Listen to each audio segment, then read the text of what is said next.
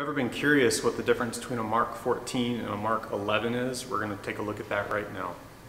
The Mark XI is a traditional Dresden instrument, so we have the pedal with the ratchet and the clutch, and the fine tuner is on the outside.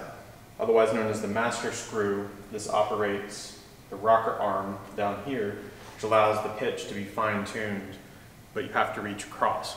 A Mark XIV switches the fine tuner from the outside to the inside where the player is through a series of transfer bars which go along underneath the casting, putting the cam or the bell crank on the outside. So the bell crank or the cam will always be opposite of the fine tuner.